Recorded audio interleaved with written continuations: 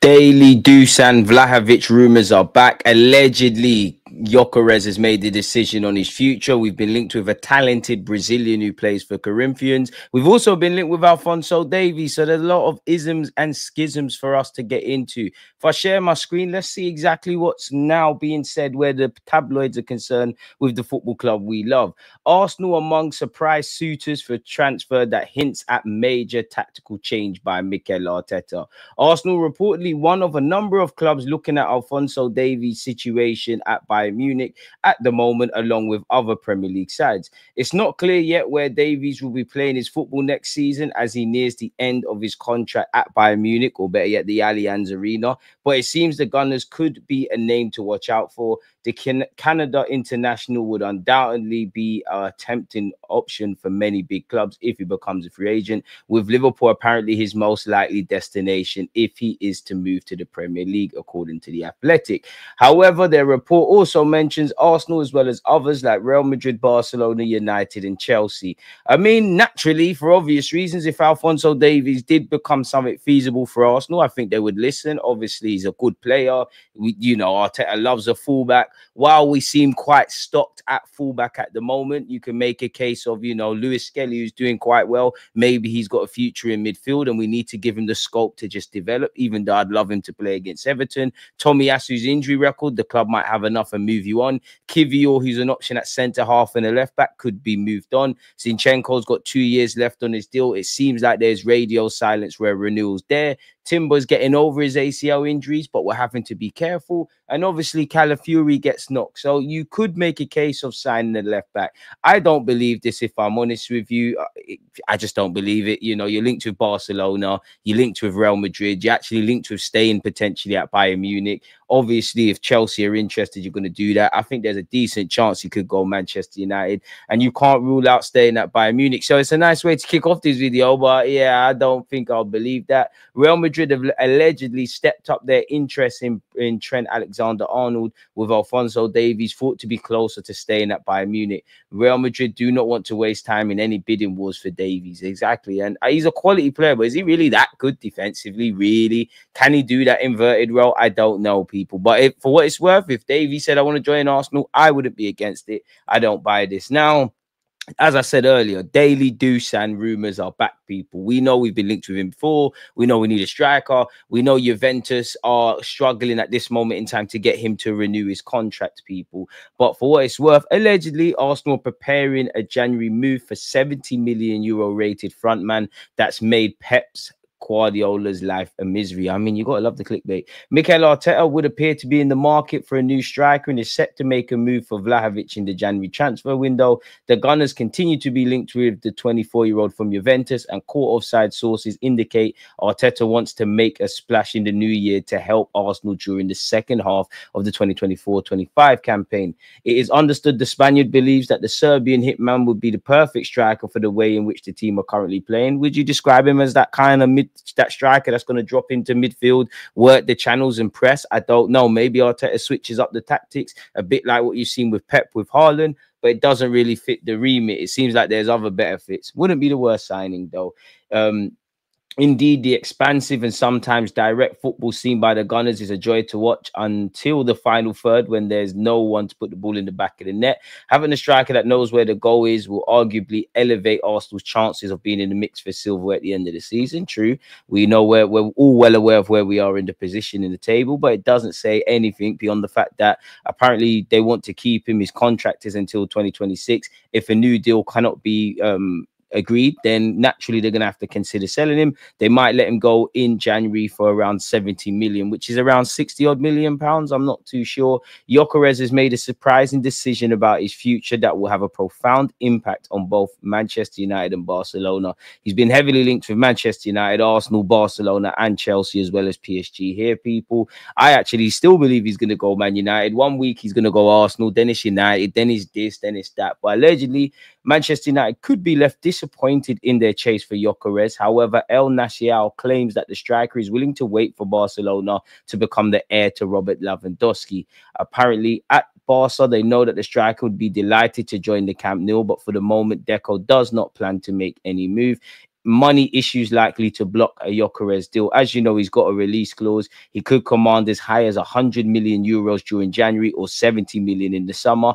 This figure, however, could drop if he continues to make his discontent clear, with a price of 60 million euros even discussed by the local media. So it's another one where we'll have to see, people. He's linked with a bunch of clubs. Everybody kind of needs a forward. Every day presents a new kind of twist where the rumours are concerned. So we'll have to see. There's been some rumours that Kivior's agent is actually trying to force him out of Arsenal in January. Keyword rumours. Apparently, Arsenal finally opened up to the idea of a loan deal for Jakub Kivior if it includes a mandatory purchase option. That's according to Mattino, relayed by Area Napoli, who report on Arsenal's total opening to the idea. Napoli have been building towards a bid for Kivior for weeks, with it regularly explained from Italy that they've been working on Arsenal and the defender to convince both of them about the move. The big snag has been the Gunners' stance on a loan deal. Rightly so. I mean, if you're not going to let him go permanently or with a mandatory option, I don't think it makes sense. I don't think it makes sense to let Kivior go in January unless it's an offer you can't refuse. You know, as I always say, you can make a case of several players within this team being moved on for different reasons or whatever. But does it make sense? An already depleted squad, already a tiny squad, January, which, God willing, on paper, everything is still to play for. We're still going to be in the Prem. We've still got the Champions League. The FA Cup comes into it where we play Man United. And, you know, by God's grace, we do what we need to do against Crystal Palace and get through to the next round of the League Cup. Doesn't make sense with all of the games we've played and the games we've got coming, letting Kivior go. But as I said, offers can be made. You never know, people.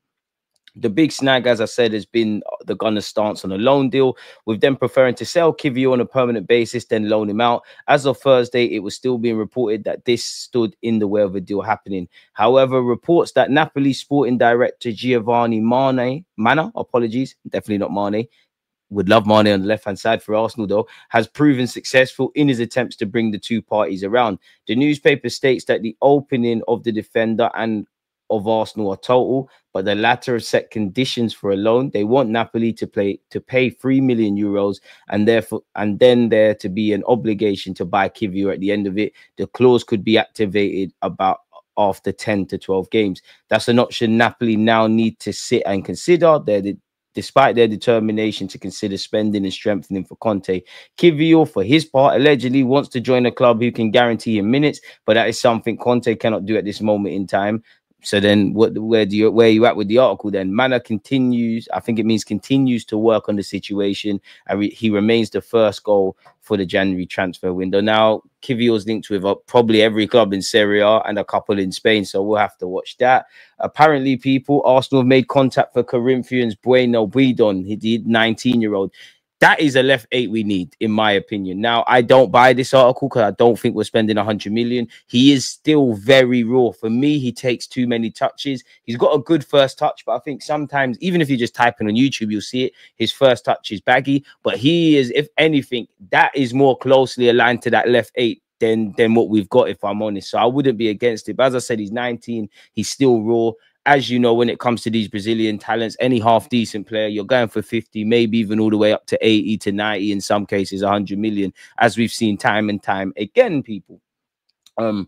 So, yeah, we'll have to see. He came out of the Corinthians Academy. He's made 44 appearances in all comps, managing a golden assist. Currently, he's a Brazil under-20 international, and he's on the radar of a few Premier League teams.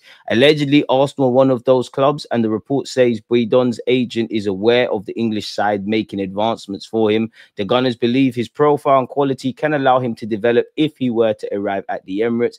Back in March, Bidon signed the deal until December 2028, and that includes a 100 million release clause. So we hope we can get him for a lower price. If he were to leave in January, the Brazilian club would bring in a replacement in the same window.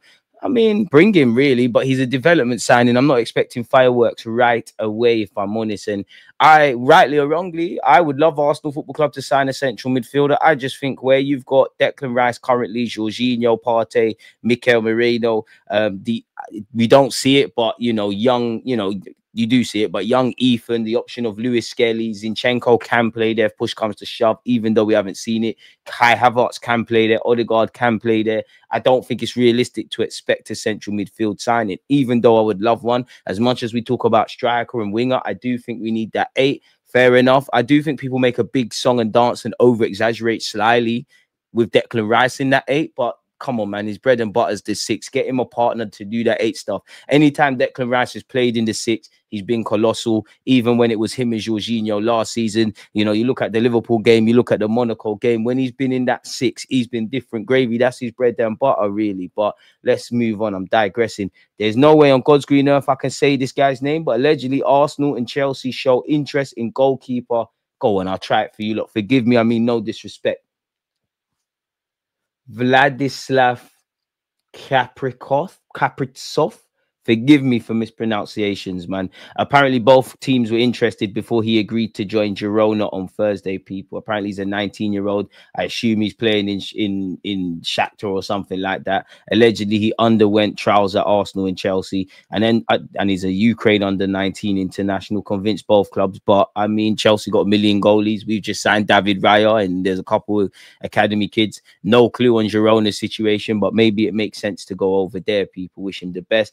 Apparently, Nico Williams has suffered some sort of injury, people, which obviously has ramifications for if he is to leave in January or the summer, which I don't think he's leaving in January. And clearly for Bilbao and the man himself, as you know, he's been linked with Arsenal, Chelsea, Barcelona, probably a bunch of other clubs. This week, there's been rumours that Arsenal are keen to activate his release clause in January. Whether it's Ademola Lookman, Nico Williams, Kudus, Vlahovic, you know, if we did half of the young Brazilian lad, we really would get our act together in January and maybe even win everything, including the Tour de France, people. So I don't know whether to take stock in that. Is there anything new here? Arsenal make total U-turn as 1st January transfer takes shape. Okay, Arsenal have softened their stance on Kivior and are now willing to loan him out in January. Not sure on that. Does that mean Tierney stays? Does that mean Calafiori and Gabriel are expected to return to the 4? Are we going to bring in another one? I'm kind of tired of speaking about Kivior. It's easy to link him with moves away for obvious reasons. Marcus Rashford's been told to join Arsenal, and forget about that, man. Apparently, the Gunners are set to lose star players Victor Rice Price named, people. That's probably in relation to Partey. As we know, his contract is running out in January. The 31-year-old will be free to talk to other clubs. There's been no real concrete evidence to suggest that there's contract talks, but there's been a little isms and schisms. Apparently, it's a stalemate between the club and Partey. Clubs across Europe and Saudi are said to be monitoring him. I reckon he'll go Italy. You know, I think first, I just don't know why. I think he'll go back to Italy. He'll go to Italy. Second choice going back to Spain. Obviously, if there's a mouth-watering offer, pause, from Saudi at 30 or 31 years of age, 31, 32 years of age, sorry, something to seriously consider. Not too sure on that. Apparently, Arsenal have been warned it will take 29 million to convince Palmeiras to sell wonder kid Victor Rice. Get it done then. What the hell? Get it done. 29 million. Get it done if we really believe in him, you know, for them Brazilian wonder kids. That seems to be an affordable price, really. There were 2 teams that talked about 30 million and Palmeiras refused. Victor Rice will be the most expensive defender in the history of Brazil. He'll be sold for around 35 million. So get it done. Palmeiras did not want to listen to Victor Rowe's proposals because they are focused on the 2025 Club World Cup. If there is anything, just like what happened with Astavio, it would be after the World Cup. So that would probably be a summer signing, as in you might be able to agree something in January, the summer of 2025. Completely off topic, people. England have found out who they'll be playing in the qualifying rounds of the World Cup. People have been drawn in Group K, where some groups have 4 teams. We've got 5: Serbia, Albania, Latvia, and Andorra. With the greatest of respect, you would imagine those are walks in the park. You can't sleep on Albania, especially if you get drawn away from home. Serbia, anything can happen. But yeah, Thomas Tuchel, get to work, man. Let's go, man. Big up Santi Cazorla. What would you people let me know? Like, am I wrong for thinking, yeah, we would love Cesc Fabregas, and to be fair, Patrick Vieira would, you know, if you could find someone of Patrick Vieira's profile, where with what I'm seeing from Mikel Arteta, that would probably be the perfect midfielder, you know, the physical attributes to go with the technical attributes, which I feel people, not necessarily Arsenal fans, but Premier League fans, they really downplay Patrick Vieira's technical ability and how he used to glide past players in his own right. You know, I think Mikel Arteta ideally would want a Patrick Vieira or a Yaya Toure, but those are unicorn players, as is Santi Cazorla, to be fair with you. But am I wrong for thinking this is the midfield? Yeah, he played in the 10 and out wide, but, you know, towards the end of his career or whatever, he played in that central midfield for Arsenal. Am I wrong for thinking we need someone that with that skill set now? Obviously, another unicorn of a footballer, probably Obviously, I'm not saying he's better than Xavi Alonso, but I would throw the Santi Cazorlas, the Xabi Alonsos, to a degree, the David Silvas, to a degree, Juan Mata, these kind of midfielders that are very unfortunate to be Spanish. And what I mean by that is you've got Iniesta and Xavi, them man are the guys in it. I think he's one of the most underrated players, you know, in recent years. I use that as an exaggeration. It's definitely not recent years. The man turned 40. So yeah, happy birthday, Santi. And one love, man, because when we was playing in the 2014 FA Cup, and me and my nephew, I took him. We was in the whole section. We was 2 goals down. I looked, I saw that diminutive Spanish guy G'ing up his teammates, and then you saw the rest in it. Once again, we could lose Partey for nothing, which probably the club have briefed on it. I'm tired of it even getting into and engaging in anything Zubamendi related. Quality player, but come on, we've been around the houses, ain't we? Martin Zubamendi is now open to a move from Sociedad, which has alerted Manchester City, Arsenal, and Liverpool. Keeping it up with Zubamendi, apparently he's said to have reservations about the prospect of playing the understudy role to Rodri once he returns, and could wait until the summer to determine his future, which is probably going to be the case. Arsenal were once upon a time linked with Liam Delap. Allegedly, Chelsea have initiated talks with Ipswich over a potential transfer for him. We were linked with Rafinha. The Athletic said we tried to get him in the summer. It's probably best he stayed at Barca. You're seeing what he's doing under Hansi Flick. Allegedly, Barcelona will not entertain any offers below 100 million euros for Rafinha, with Chelsea rumoured to have made an 85 million euros bid. Arda Güler is unlikely to leave Real Madrid in January. The Turkish star is loving his time at the club and wants to stay. Bayern Leverkusen have been linked with him this week, as have Arsenal. That's from Fabrizio Romano. What else have we got? Mohamed Salah and Bukayo Saka are the only Premier League players to reach 20+ goal contributions across all comps this season. Mohamed Salah's got 28 GA. Bukayo Saka's got 21 GA. Quality players, man, really. And, you know, Salah wasn't doing what Saka is doing at his age. Saka, the goal for you is, can you be still spoken about at Salah's age, really? It's a bit like Van Dijk and Saliba. Van Dijk weren't doing what Saliba was doing, but it's a marathon, not a sprint. Can Saliba be in that realm when he gets to how old is Van Dijk? Like 30, 31 kind of thing. But if you're mentioned in the conversations at these young ages in Saka and Saliba with 2 world-class, top-class household names that have won stuff, you're doing all right, aren't you, people? Obviously, it's all fun and games talking about transfers. We need to worry about who's at the club. Mikel Arteta has said Arsenal need a cage to stop Calafiori from rushing his comeback, which, again, another example of when people say footballers don't care, it annoys me. Yeah, you can argue the medical staff could do better or worse, but we know with the Benjamin Whites, the Calafioris, you could extend that to Tomiyasu. Maybe they're rushing themselves back. We all know he's missed our last 2 games. And Mikel Arteta did say him and Gabriel have been carrying issues from when the last international break. It's crazy, people. He's been a good player for us, but yeah, he picked up this knock in September and has been struggling. And he had a knee injury issue in October. He has missed 9 games already this season. And what we've played, however many games in the Prem, that's a lot of games already. He said we need a cage there because he wants to go out, train and play. We need to calm him down because he's so willing. It's the way he is, the way he plays. It started with the national team with a kick. Then he had a knee issue. After that, he lost a lot of things because of the injuries. He had to play more than we wanted.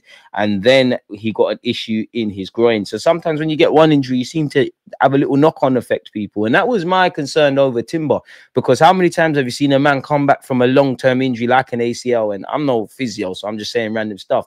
But they start picking up hamstring injuries, muscle injuries in training, let alone playing games. I'm not sure, people, but yeah. We were led to believe, you know, Gabriel Magalhaes, first it was a knee injury, then it was a concussion. Maybe we've played him into the ground. Arteta did say it's now a muscle injury. Big Gabby has not had a muscle injury before, but he is playing a lot now. He is traveling, going to Brazil. He's a starter with Brazil. So it's a madness, people. You know, we're dealing with a lot of injuries. Tierney's back from an injury.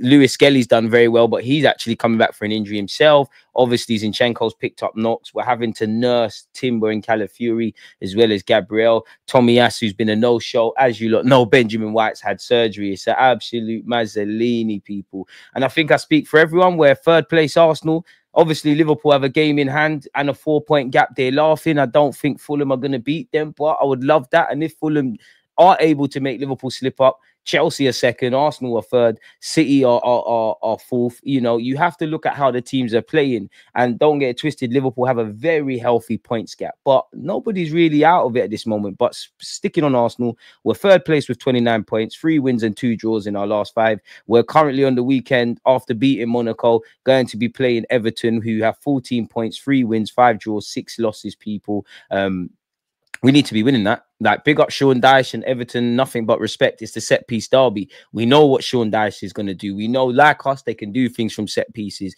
Sean Dyche is never going to be known for his expansive way of playing football, but they do have players there. Dwight McNeil can trouble us. Dominic Calvert-Lewin, I think, Dominic Calvert-Lewin excluding Dwight McNeil, I think, is their top goal scorer. They've got the core. They've got, you know, they've got a couple players that can play ball, and they've got decent players in the end room, very street smart individuals. So they're not going to bend over backwards for us. But considering their form and what we're trying to do, this should be business as usual. Football isn't one on paper. We need to go out there and do this thing. Both teams really are struggling to keep clean sheets. Clearly a lot more with Everton. I think Pickford and David Raya both have 5 clean sheets. So it all depends. And it's not been an easy season for Everton. Obviously, I don't want to go all the way back to August, but you know, they've been getting battered. There's been a number of, at least twice this season, against United and Spurs. They've held 4. You know, they've not been able to keep much clean sheets. On the road, to be fair, drawing with West Ham ain't the worst. Drawing with Brentford as well isn't the worst either. They did beat Wolves in their last game, and they would have played Liverpool, which was postponed. But you look at their next couple of games, I'm sure their fans are maybe a bit nervous. You know, you got to travel to Arsenal, then you got Chelsea with what they're doing under Maresca. Manchester City, cool, they're probably there for the taking with how they're performing, but it's still Manchester City. Nottingham Forest, one of the neutrals' favourites this season, along with Fulham, performing very well. People are putting a bit more respect on Bournemouth and Areola, especially if you got to go to Bournemouth. So it's time where they got to stand up to be counted. They're flirting with relegation. They're playing poorly. A lot of players are out of contract, actually. And I'm sure, you know, Arsenal have a scalp on their head. And to be fair with you, if I was Sean Dyche, it's not that I would hate on Arsenal or hate on the set piece culture or anything, but... And obviously, people hate on the fact that we score from set pieces. But if I was Sean Dyche, there's a lot of plaudits. As much as there's haters, there's a lot of plaudits for Arsenal with corners and set pieces, which I'm grateful for. If I was Sean Dyche, I'd be saying, hang on, I've been doing this for years, and they called me negative and that and this, that, and the other. I'm going to show these lot how to do this set piece thing. And to be fair, against Fulham and Monaco, they kind of marked us from set pieces a bit better. I know Saliba technically scored against Fulham, but you get the point I'm alluding to, right? Again, people, when you look at some of the statistics, people, as I was saying, this is just my notes. You look at Everton, they're 9th for tackles. They've got 6 losses this season and only 3 wins. They're 15th place. We're 3rd. They have Bournemouth, Nottingham Forest, City, Chelsea, and obviously us. Since he joined Everton in February of 2023, they have scored 31 Premier League goals from set pieces, excluding corners.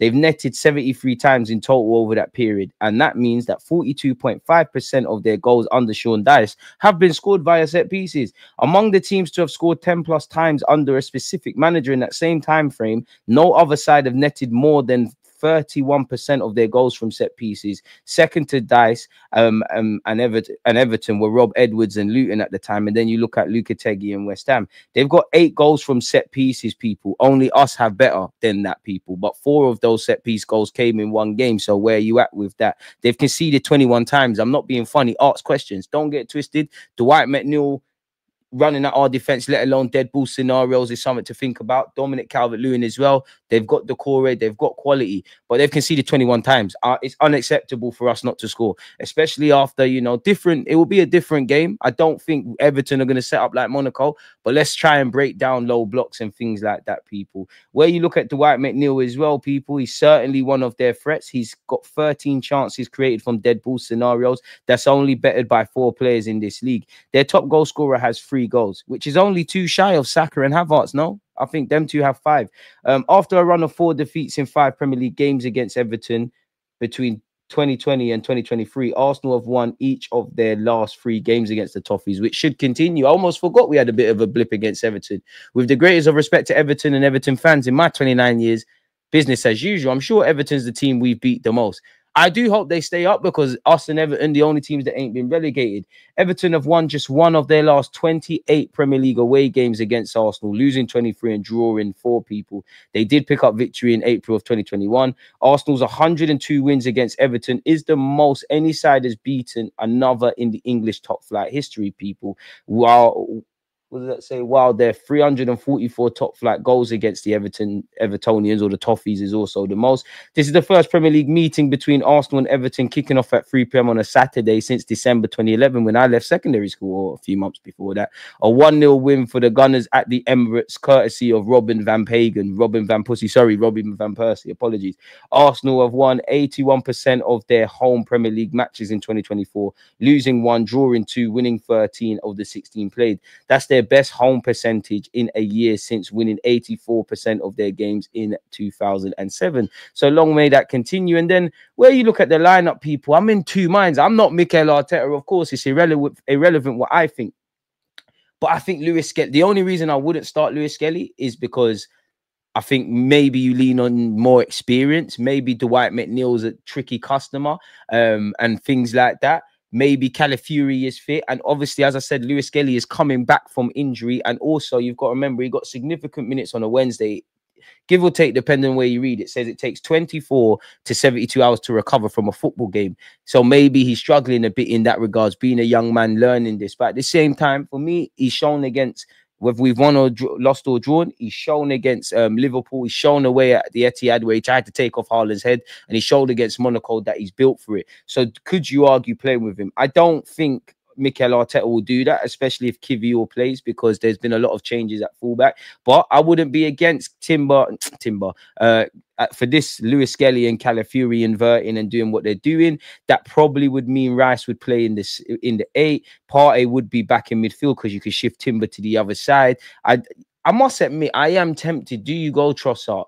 Do you go Martinelli? Especially if you're going to play Lewis Skelly, do you get Martinelli? Because I know he's not been doing the business in the final third, but going the other way, he's quite good. Trossard's probably still our best finisher at the club, regardless of statistics.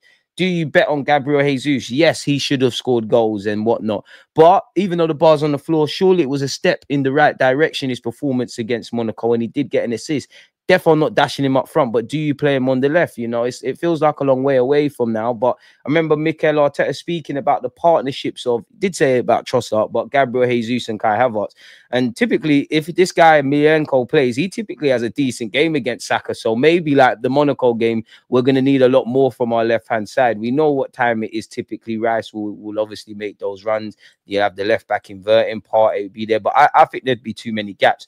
I do think you need Kivior to show a bit more courage on the ball, because you got it in your locker. He's shown against United and Monaco. You got a good pass. You know, Gabriel Jesus should have got you one of the assists of the season, to be fair.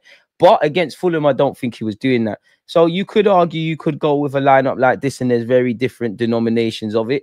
I must admit, though, when I got beyond, when I kind of settled and stopped my hype, because I would like to see Lewis Skelly. I know people won't be happy with this necessarily, but I must admit, it's not my first choice.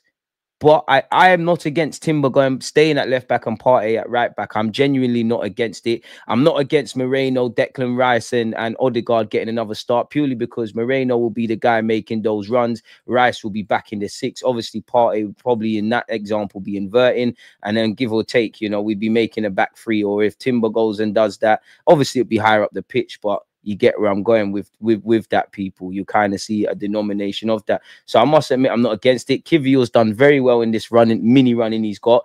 I just wish Gabriel's back. He makes us a lot better defensively. He's more progressive on the ball. He's a level above Kivior. He's one of our best centre-halves, and he's a threat from set pieces. And that's no disrespect to Kivior, because there's a reality. As much as I'm talking about Timber and Calafiori and Lewis Skelly, Kivior might just go left back. And Gabriel and Saliba are centre halves, and you do what needs to be done at right back. I'm not necessarily against Partey at right back, even though I don't want to see it. I do think we'll see it against Everton. But the main thing with me, beyond the obvious, with Moreno starting, and I must admit, I wouldn't say Moreno pulled up any trees against Monaco.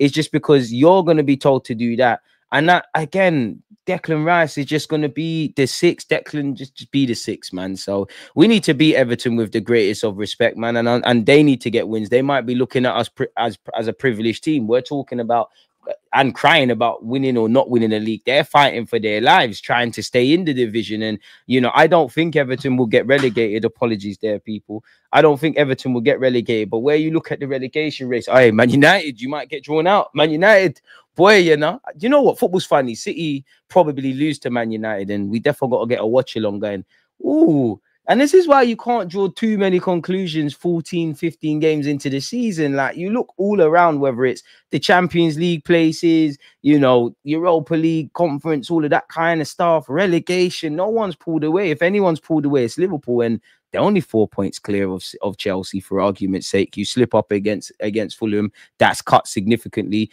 While City, you know, obviously if Liverpool win, they're even more away from it. But all it takes is Liverpool to buckle twice in quick succession, and it looks different. I don't think they will, but my point just being, boy, it's close. It's very close. It's very close. I thought Postecoglou and them man there won the league in September, so I'm not sure why they're failing now, people. But it is what it is. And did you not see Postecoglou absolutely ripping to Werner? Man United are struggling. West Ham are struggling. You know, West Ham, Wolves. You know, these lot are struggling, and you feel. To be fair, I feel the next managers to get sacked. Indirectly, it could be Eddie Howe, you know, but I actually think Gary O'Neill and obviously the West Ham gaffer, if they haven't clipped Lopetegui already, I might be wrong. But yeah, Everton are fighting for their lives. Look at the relegation race, you know, Ruud van Nistelrooy. It looks like there's a new manager bounce, and he's doing his thing at Leicester. Hope Palace stay up, but boy, and that's why Everton want to win, because obviously you still can't draw any conclusions, but you get 3 points, which I hope isn't the case. Couple of other teams bottle it behind you, you start to move away. The relegation race is Southampton, you're gone. I hope you beat Spurs, but Southampton, you're gone. You're gone. You're absolutely gone. I wouldn't mind Wolves staying up, but it's a draw out. I must admit, I did think the 3 teams that got promoted at the next would go back down. But yeah, I think Southampton's the only one. Mathematically, I think Ipswich are gone. I think now I'm starting to believe Wolves could be gone. I'm still going to stick behind the 3 promoted teams go back down, but there's always a great escape. I wouldn't mind Ipswich staying up. Big up on Maury Hutchinson and Liam Delap, and I'm a big fan of how their manager manages. But yeah, Wolves are just in trouble because they're not necessarily playing well. The manager, Gary O'Neill's looking like it's breaking. I'd say right now, there's 2 places for relegation up for grabs, man. Southampton are gone. I just don't think they got the quality. I just think they're gone in it. Ramsdale's going to get another relegation on his CV. But at the same time, 5 points versus 9. Boy, you'd have to go on a mad run. You could claw yourself out of that, but boy, it's peak. But one thing for sure, certain with Southampton, I hope you beat Spurs in your next game. So yeah, people, man, it is what it is, man. What would you lot do for the Everton game as well, especially in the back 4? I